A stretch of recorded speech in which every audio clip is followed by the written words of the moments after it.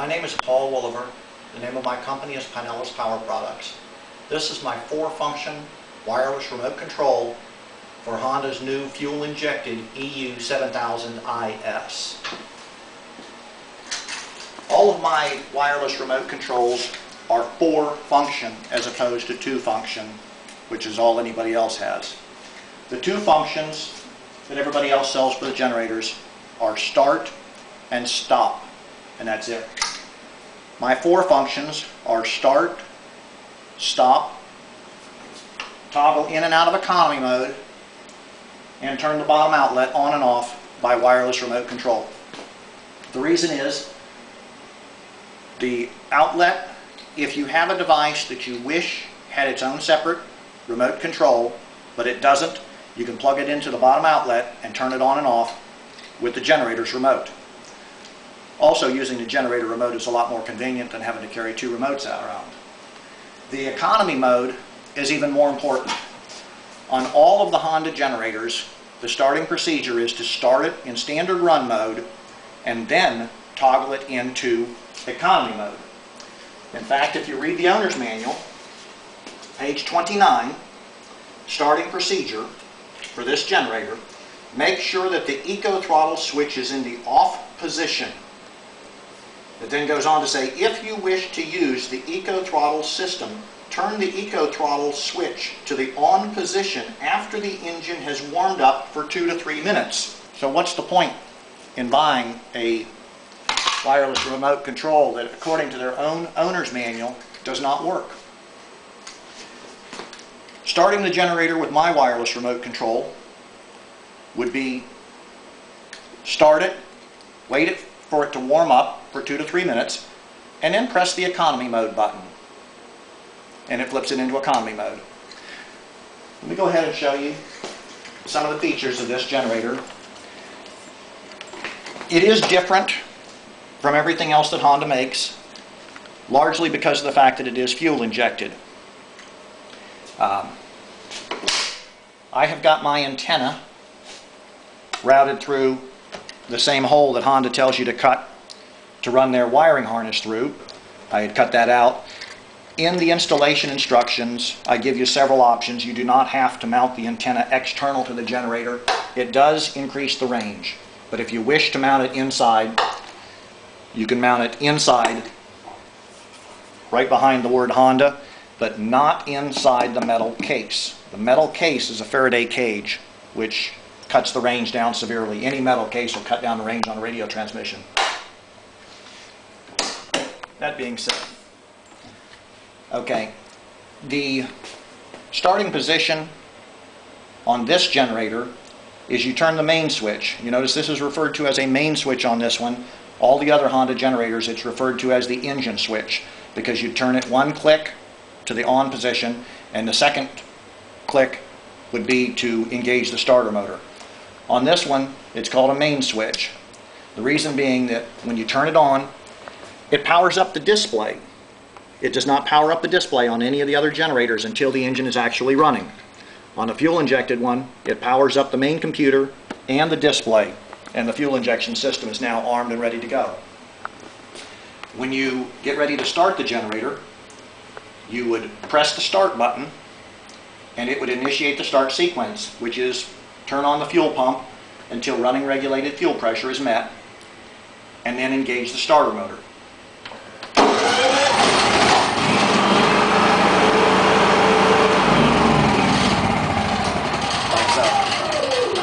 I don't want to run it for too long inside a building because I don't want a lot of carbon monoxide. In fact, let me open up the door.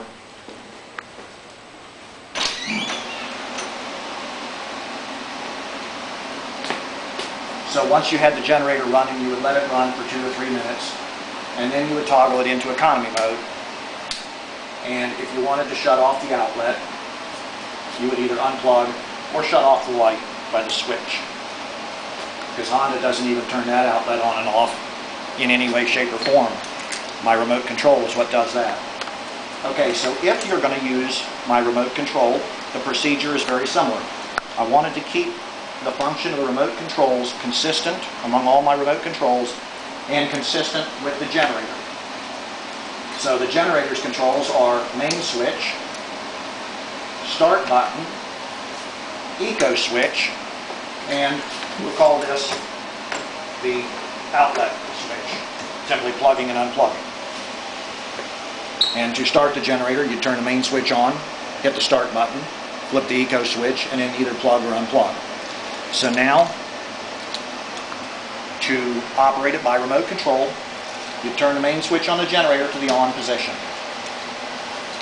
When the main switch in the generator is in the on position, because the fuel injection computer and the display are on, you've got 160 milliamp draw. If you're going to be letting it sit for a while before you start it, you can shut the fuel injection computer down by remote control. And that would be clicking the main switch on the remote, which is button number 2. So you'll see that I have shut the main switch off by remote control now. Turned it back on by remote control, and that's back off. Okay, so now I'm going to go ahead and start the generator. And the procedure, if you were local, you turn the main switch on and push the start button. I'm going to do the same thing by remote control. I'm going to turn the main switch on, and then I'm going to push the start button. Let me go ahead and extend the antenna.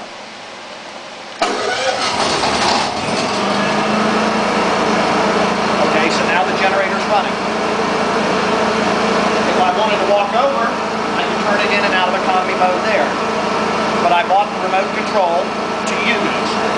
So I'm going to turn it into remote control by the remote. Turn it into economy mode by the remote. And that's economy mode. That's standard run mode. And that's economy mode again. Then, if you did not have my remote, and you wanted to shut that light off, you'd have to walk over to it. Or if you wanted to shut off anything that was plugged into that outlet. With my remote, you push button number 4, and it shuts off the outlet. If you wanted to turn the outlet back on again, you push button number 4 again. If you wanted to put it back into standard run mode from eco, button number 3 is an eco mode switch. I'll put it back into quiet mode so we can hear each other. And then, to shut the generator off, we would use the main switch, which is button number 2, or we could use the main switch on that. I'm going to use the main switch on the remote.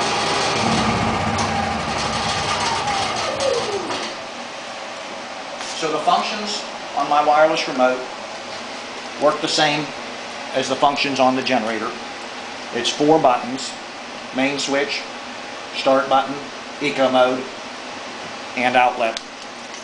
If you wanted to, you'll notice here are the 4 buttons. If you wanted to, you could push the start or turn the start button silver by putting a drop of paint on it. That way it sticks out bright silver just like the start button on that. If for some reason you wanted to increase the range,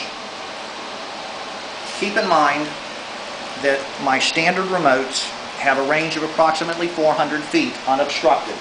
But if you are inside a metal skinned motorhome or metal skinned travel trailer, it cuts the range to about half. This starts out at 400 feet, so it cuts it to 200 feet.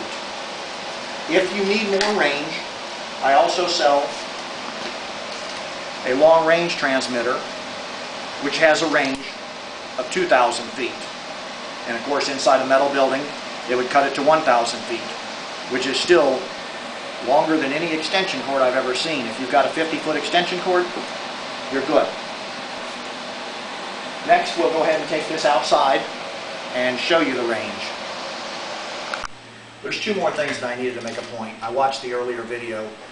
Number 1, the horrible rattling sound that you hear when the generator is in eco mode is caused by the cart that it's standing on. The cart just rattles and makes a horrible noise. Item number 2, if you lose the remote while the generator is running, or you lose the remote at any time, or if the batteries in the remote go dead, or if you go swimming with the remote in your pocket, I mean, let's face it, things happen. But if something happens to the remote and the generator's running, you would simply shut the main switch off and then go ahead and restart it, and now the remote is no longer a factor of the equation. You're just wheeling it out of your garage to use, so you're going to be operating it by remote control, or if you're at your campground and you got it set up, you turn your main switch to the on position, and you'll see that these 3 lights flashed, and it's now a 0 on the screen. But we're going to say that you don't want to use the generator for quite some time, and because the standby current draw on Honda's fuel injection computer and display is 160 milliamps, and then it drops to 140, and we want to drop that down to next to nothing. On the remote, you'll hit button number 2, and you'll notice that this display will shut off when you shut it off by remote. And then, if you get ready to turn the main power on, you'll see that the 3 lights will flash, and that will come on when you hit the main switch on the remote. The main switch on the remote is now powered up. So we'll power it down again. So now we're going to say that you're camping. You got the generator, main switch on the generator in the on position. It's ready to go. You do not have to remember whether you left the generator on, off, or whatever. If you hit button number 1, which is the starter button,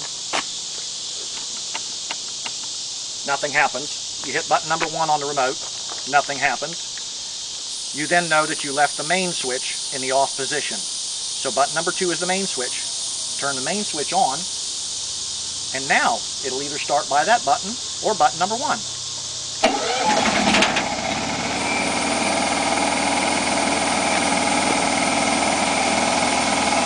If you wanted to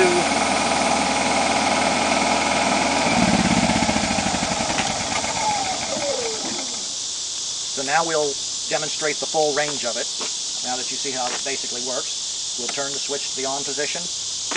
I'll start the generator, button number 1.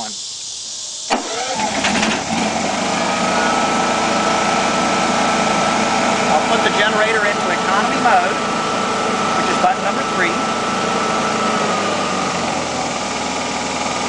I'll shut the outlet off by remote, which is button number 4. You'll see the light go off.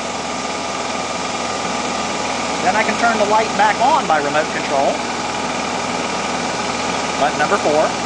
We can put it back into standard run mode, button number 3. Or we can shut the generator off, which is the main switch, that's button number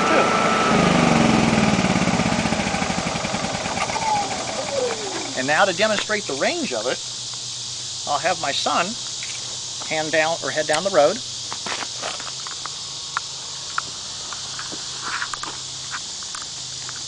And you got your cell phone on you, right? Go ahead and go to the 100-foot point.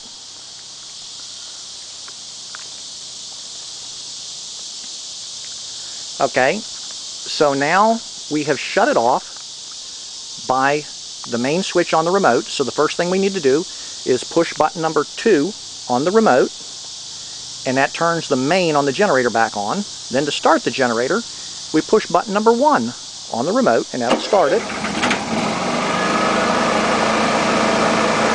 Then to put it into economy mode, we're going to push button number 3 on the remote. Then to shut the outlet off, or the light, we're going to push button number 4 on the remote. To turn the outlet back on, we'll push button number 4 on the remote again. To put it back into standard run mode, we'll push button number 3 on the remote. And then to shut the generator off, we will shut off the main switch, which is button number 2 on the remote.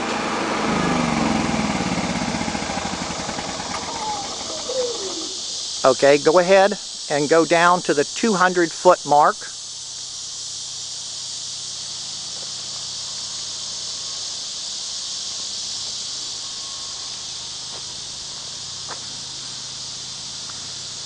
Okay, so we shut it off by the main switch on the remote. So to turn the mains back on, we're going to push button number 2 on the remote.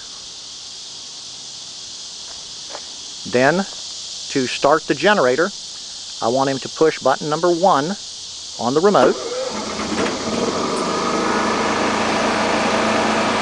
Then, to put the generator into economy mode, push button number 3 on the remote. There it is in economy mode. Then to push, or to shut the light off, I'll have him push button number 4 on the remote.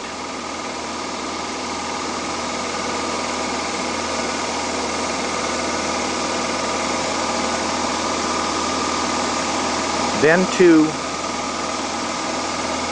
was that cell phone breaking up? Then to turn the light back on, I'll have him push button number 4 on the remote. Then to put it into standard run mode again, I will have him push button number 3 on the remote. Then to shut the generator off, I will have him shut it off by the main switch, which is button number 2 on the remote. Okay, now go to the 400-foot mark. If you're familiar with my products, you're aware that my generator remote starts have a standard range of approximately 400 feet. If you need a longer range, I do have an extended range transmitter that will give you 2,000 feet of range. I have no idea why somebody would need to start one of these from 2,000 feet away. However, if you need it, I have it. Okay, he's down there now. To start the generator up again, since we shut it off by the remote main, press button number 2 on the remote, and that powers up the main again. And then to start it, you'll press button number 1 on the remote.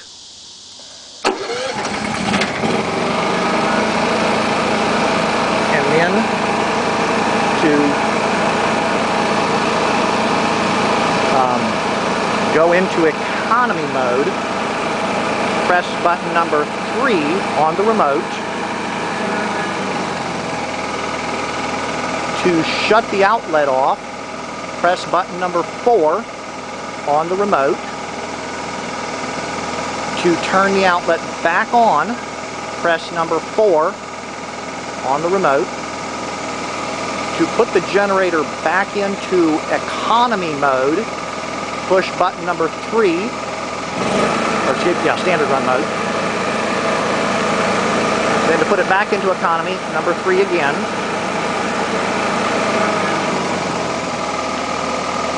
And in standard mode, number 3 again.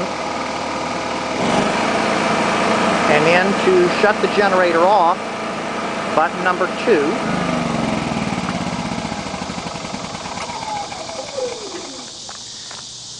And as you can see, this does have all the features of my other generators, or all the features of my other remote controls. And it is ready and working and available for Honda's new fuel-injected EU7000iS. We'll go ahead and shut the main on the generator to the off position.